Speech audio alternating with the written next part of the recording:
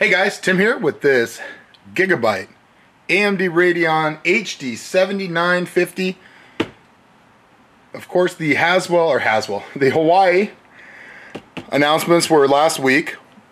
You can actually get some good deals on these now. They've started coming down quite a bit in price. Of course, it has the 3 gigs of GDDR5, which is why I spec'd it out for the build it's going in. This is why we went with the 3 cooler. So 35% cooler, more efficient. It does, of course, the 3 gigs are another big deal. DirectX 11, PCIe 3.0, 384-bit, 28 nanometer, sorry, and of course the Gigabyte WindForce, which again is why I went with this one, even though it doesn't match the color scheme of the build I'm doing.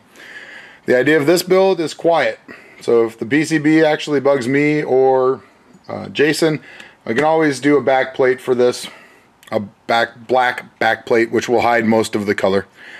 So, of course, the WindForce anti-turbulent cooling, multi-heat pipe, triangular cool, PCI Express 3.0, 28 nanometer technologies.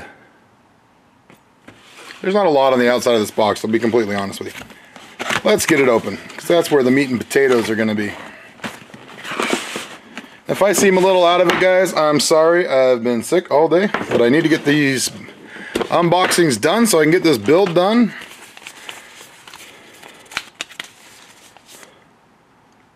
Obligatory, hey look, it has a disc and don't use it. Quick start guide.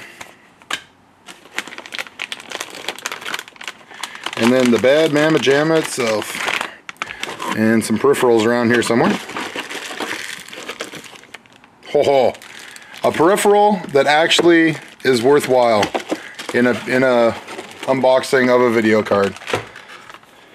So this is going to get my way to go moment for Gigabyte when we get there. First, however, we have a Crossfire bridge, which, please, for the love of God, AMD or whoever, make these look better. They're all ugly. Ugly, ugly, ugly, ugly, ugly. Stop it. We have Molex to 8-pin. Molex to 6-pin. If you have to use these, yeah, you might want to reconsider.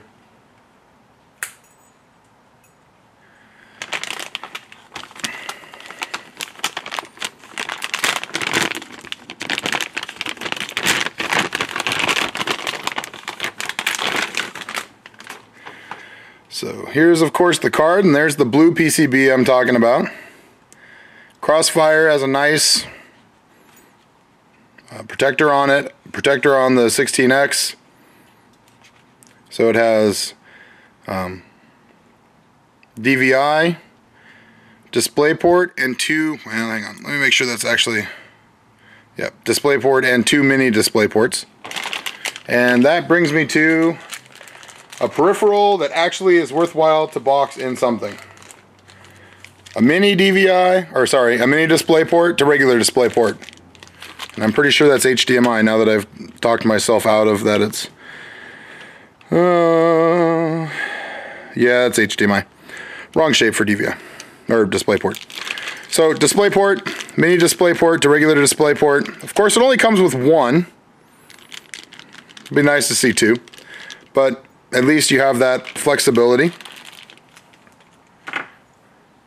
And of course here are the 3 fans, which will increase cooling and decrease noise. And as you can see down the side there, there's the heat pipes.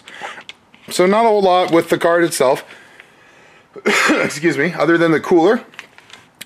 And the fact that it should be quiet and cool and work really well in this build.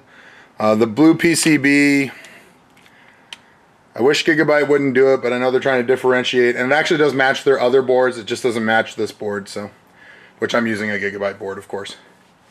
This is Tim for Timmy Tech TV. Signing off. If I missed anything, guys, you know, put it down in the comments. I really appreciate it when you guys correct me on something that I missed. It's a lot harder doing these one-take things than people realize, so if there's something I misspoke on or missed, throw it down in the comments. Thumbs up if you like this video series so far. And other than that, we'll see you guys next time.